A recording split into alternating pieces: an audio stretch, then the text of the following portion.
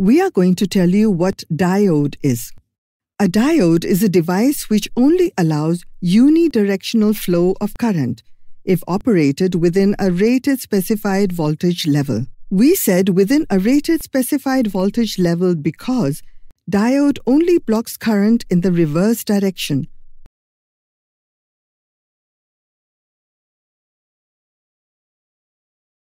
While the reverse voltage is within a limited range. Otherwise, reverse barrier breaks, and the voltage at which this breakdown occurs is called reverse breakdown voltage. The diode acts as a valve in the electrical and electronic circuit.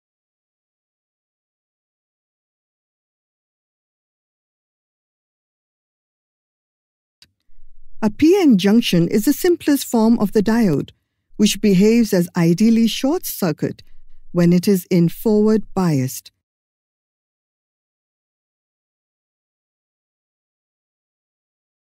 And behaves as an ideal open circuit when it is in the reverse biased.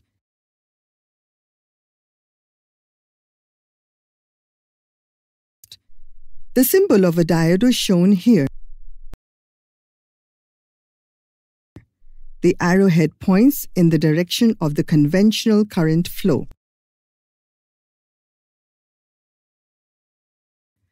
A simple p-n junction diode can be created by doping donor impurity in one portion and acceptor impurity in the other portion of a silicon or germanium crystal block. These make a p-n junction at the middle portion of the block, besides which one portion is p-type, which is doped by trivalent or acceptor impurity, and other portion is n-type, which is doped by pentavalent or donor impurity. Hence, it is a device 2 element. The p-type forms anode and the n-type forms the cathode. These terminals are brought out to make the external connections.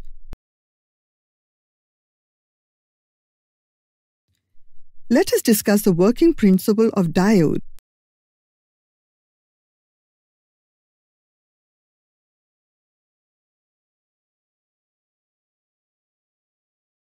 The N side will have a large number of electrons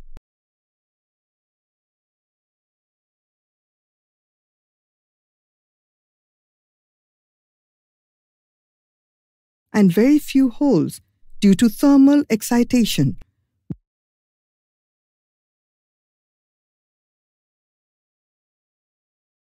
Whereas the P side will have a high concentration of holes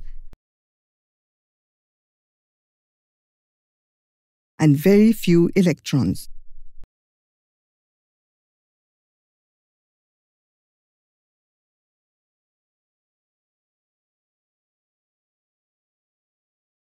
Due to this, a process called diffusion takes place.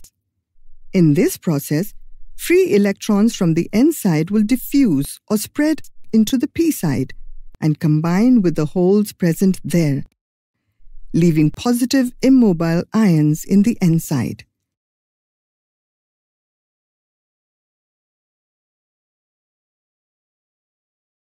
Hence, some atoms on the P side adjacent to junction are converted into negative ions.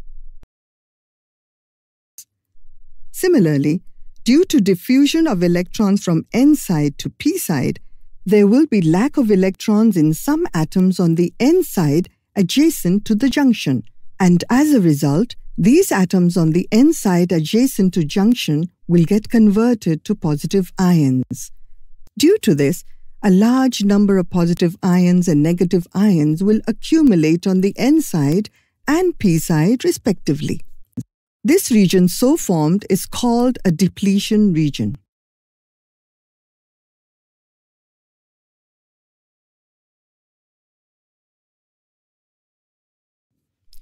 Due to the presence of these positive and negative ions, a static electric field called barrier potential is created across a p-n junction of the diode.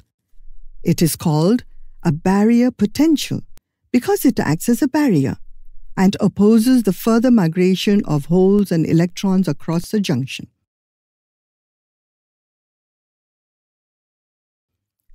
In a p-n junction, when the forward voltage is applied, that is, positive terminal of a source is connected to the p-type side, and the negative terminal of the source is connected to the n-type side, the diode is said to be in forward biased condition.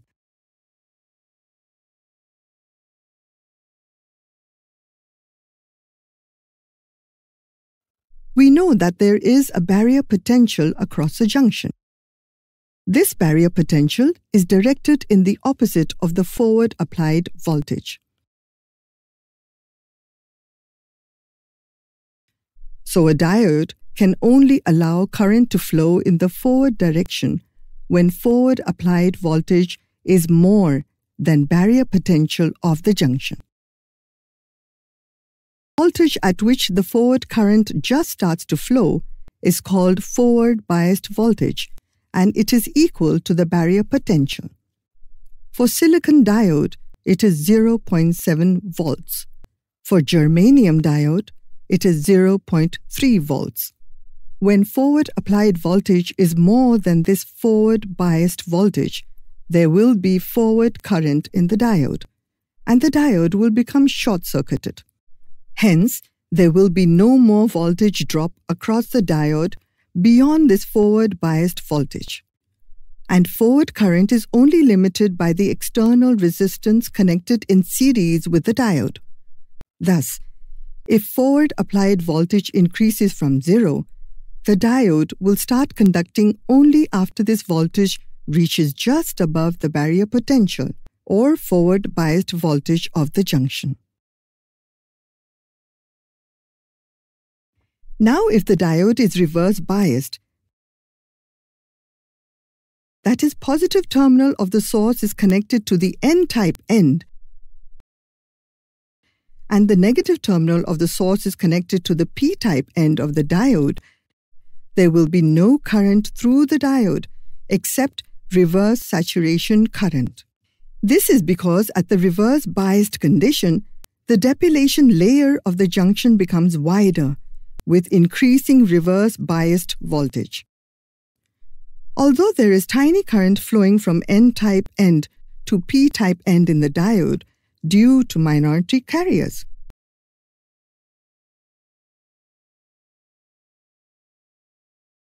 This tiny current is called reverse saturation current. Minority carriers are mainly thermally generated electrons and holes in p-type and n-type semiconductor respectively. Now reverse applied voltage across a diode and continually increase it. Then after certain applied voltage, the depletion layer will be destroyed, which will cause a huge reverse current to flow through the diode. If this current is not externally limited and it reaches beyond the safe value, the diode may be permanently destroyed. This is because, as the magnitude of the reverse voltage increases, the kinetic energy of the minority charge carriers also increases.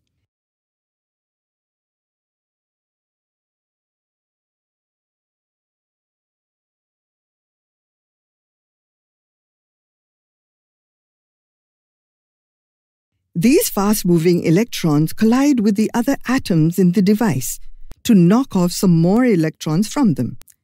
The electrons so released further release much more electrons from the atoms by breaking the covalent bonds.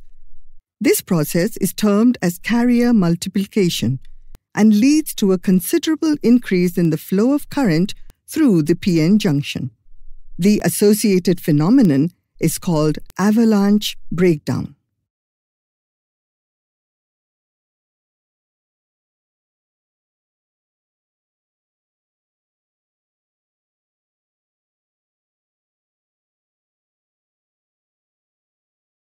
That is why we already said the current can be blocked by a diode when the applied reverse voltage is less than a rated or specified voltage. This specified voltage is less than the voltage at which avalanche breakdown occurs. This is the basic theory of diode.